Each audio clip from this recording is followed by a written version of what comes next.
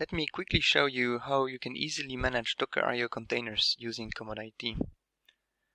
I log in my ComodIT environment and I already have a Docker server deployed. So it's an Amazon EC2 instance.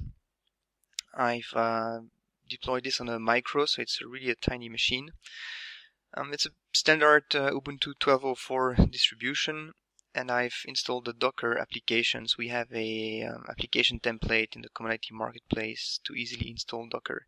When you install using our recipe, you have a Docker platform that automatically appears in your platforms list, and you see it's using the Docker gateway. In terms of distributions, we have a custom CentOS 6.4 Docker distribution defined in ComodIT, which is hooked with some scripts to link to ComodIT when the machine starts, and you see here the command is templated with some typical ComodIT variables.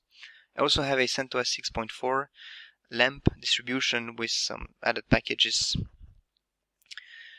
So just have one application in my list at the moment, so let me browse and get another one from the marketplace. I'm going to get the Drupal application template for this demo. And let's deploy a Drupal host on our Docker platform. So I pick Docker, and here I can customize the usual Docker settings. I'm essentially going to add a port forwarding rule so that the Drupal port 80 will be on port 8000 on my host. I picked the LAMP distribution so the setup will be faster. I add my Drupal application and I can configure it. That's standard ComodIT configuration stuff. And here I'm ready to click deploy.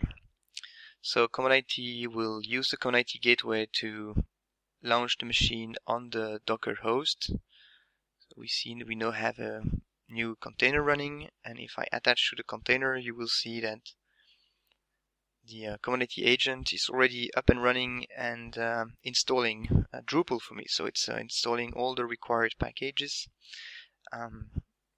downloading the configuration files, restarting the services, and here it's running a small install script.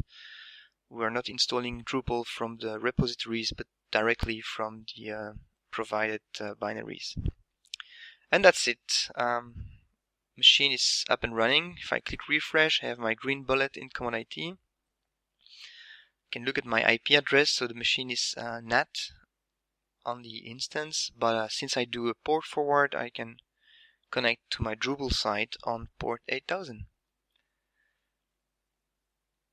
And that's it. So I just deployed a Drupal in less than a minute on a Docker container running on Amazon EC2. And it's properly configured with my username and password, etc. So that's standard ComodIT things. So Docker IO with ComodIT is really awesome and enable you to really quickly experiment with different application recipes or to do disaster recoveries, etc. I encourage you to try it out and send us your feedback. Thank you.